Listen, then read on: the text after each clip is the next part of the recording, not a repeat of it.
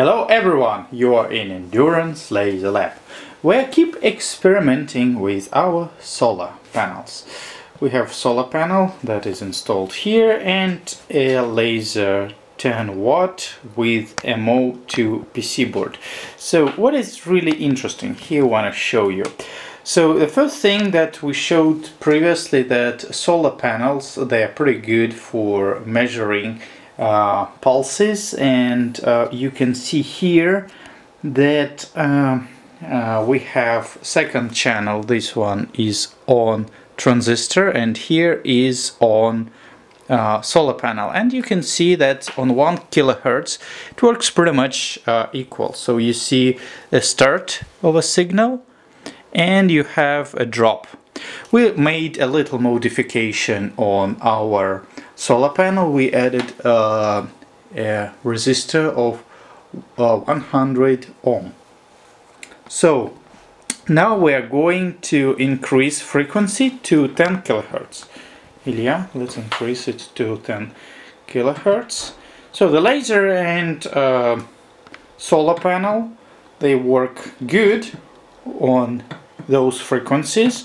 The signal will be a little bit different because we need to measure how current is increasing, and now Ilya will show you that we have some problems here. So we have actually on 10 kHz we have pretty good parameters. So you see that it's increasing, so it's a question for us if this increasing is on a diode, on laser, or on solar panel. So we plan to make some improvements next, to use photo diode to measure, and also add we'll think how to measure real current on diode, how it's increasing, so that will be important. And here is our transistor signal. Okay, let's increase to 100 kHz. So when you see the laser is still working, we run it on that frequency and 1%.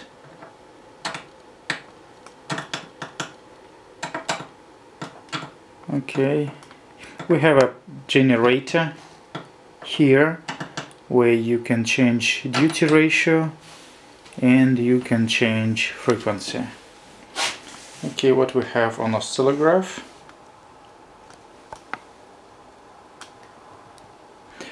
Yeah, so it's a good, it's a good picture actually.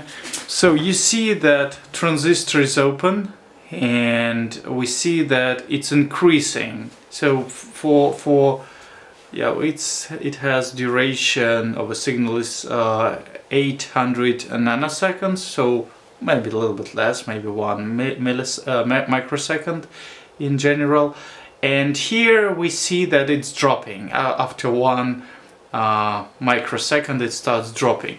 So the big question is to see a real picture of laser, how it's increasing, how the actually current is increasing on diode, and then to see real diode output. So we plan to use photo